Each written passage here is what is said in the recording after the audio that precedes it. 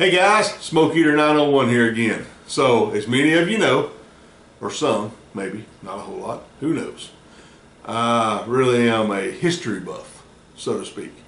I love World War II history. Civil War history is my kind of my coup de grace, and then American Revolution. You know, I fool around a lot on Ancestry, do a lot of research, and I have 32 ancestors that fought for the Confederacy, and I have 21 that were involved with the American Revolution. Matter of fact, I have two sixth great-grandfathers that I can trace back to being on the muster rolls under General George Washington's armies at Valley Forge. So for me, that's kind of cool. So throughout the house, I think every room with the exception of the kitchen and the bathroom, I got prints hanging on the wall. My wife's like, that's enough. There is no more room. And as you can see behind me, there's stuff, you know, like right here, I have one of Robert E. Lee. Directly behind me is one of my top 5 favorites. It's called Romney Expedition. It's by my absolute hands down favorite artist. This one right here is a really cool print for me as well. I'm an avid Lee, Jackson, Forrest fans. So those are my top 3 that I just am really intrigued about. But the picture here is Julia, and it's the first time that Stonewall Jackson sees his daughter, and it's less than a week before he actually gets killed at Chancellorsville.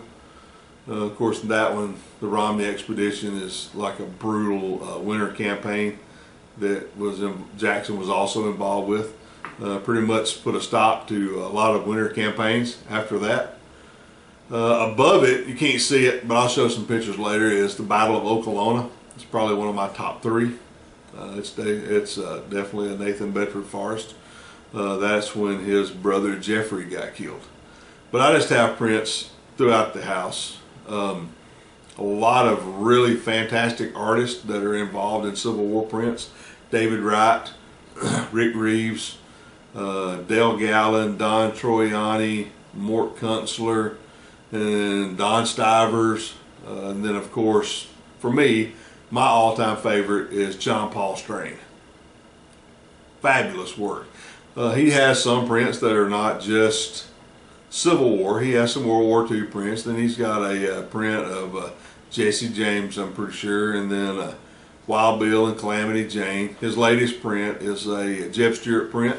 It's got a picture of Jeb Stuart's LeMat pistol in it. But one of my prize is a smaller picture, and it's a Robert E. Lee, and I'll show you what it looks like right quick. So that print, it's just like an 11 by 13 print, but it is kind of the portrait from a print called Lions in the Winter, and there's 15 of those in existence. And I feel like it's kind of cool that out of 15 prints in this world, there's one at my house in Northwest Georgia. So I think that's really cool. I have a print here. It's a Turner Ashby print, and it's got the Confederate flag, and it's got Ashby's Bowie and pistol, and then down here in the bottom it has a paintbrush, and this is called Defenders of the Valley, and it's got Turner Ashby stuff. There is 50 of these pieces in existence that are done in this form, and I have one of them. So, you know, I think that's a really cool thing to have that. Like I say, I'm really intrigued with it. I read a lot of books, do a lot of studying on the internet, and have a lot of prints that really bring the stories in the books to life. You know, you can read them and you can think about them. You know, like Escaping Fort Donelson with Forrest. I've got that in a canvas G-clay, and it's amazing. You know, you read the story of Bedford Forrest when he got out of Fort Donelson, was not going there to be captured, and he hightailed it out to try to fight another day, and that print just really brings that story to life for me.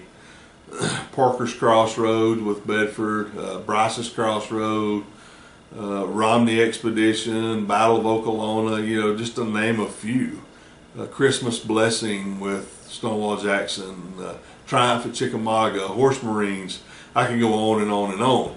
And I have all these prints, and I'm going to show them to you and let you see here at the end. We'll just kind of skim through some of the stills where you can see some of these prints. But guys, I'm telling you, if you are intrigued with Civil War history, look up John Paul Strain.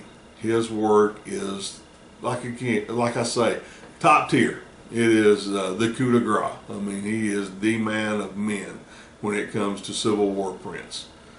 I can't say enough cool things about his work.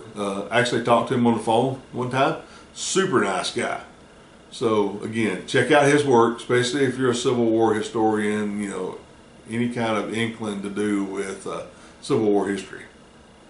So guys, I do appreciate you watching. Let's take and I'll show you a few still shots.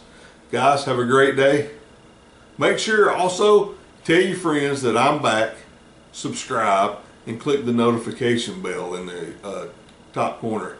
So let's see if we can't get the channel back up and rolling again. I do appreciate it, guys. Have a great day.